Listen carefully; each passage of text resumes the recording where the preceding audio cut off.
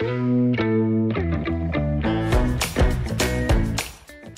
Farm at Talabont-on-Usk near Brecon is a mixed farm, farmed in partnership by the Roderick family.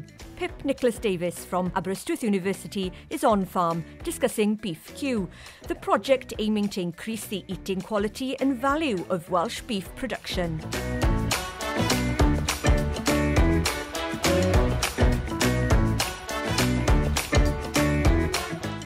Judy, we know in the weeks and days leading up to slaughter, animal handling is important for eating quality. Can you explain your approach to animal handling here at Newton Farm? Yeah, when handling the cattle, we always do so quietly without making sudden movements or loud noises. We handle them regularly for performance recording. So docility is an important characteristic at which we decide whether to keep or not to keep breeding livestock. So that calm and consistent handling that you talked about is really important from an eating quality point of view. If animals are handled badly or roughly, it can have an impact on the pH of the meat. And a high pH can lead to what's called dark cutting.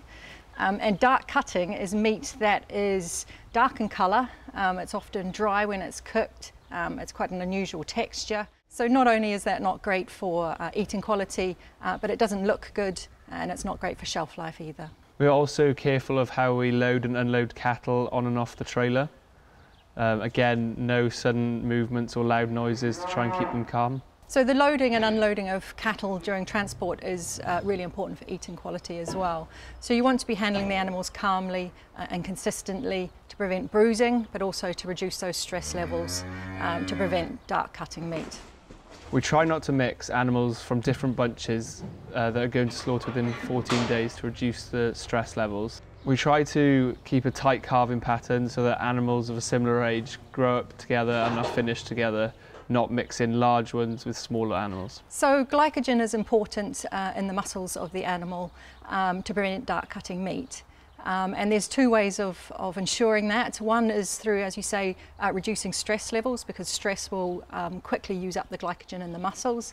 And the other way is to ensure really good nutrition in the month leading up to slaughter.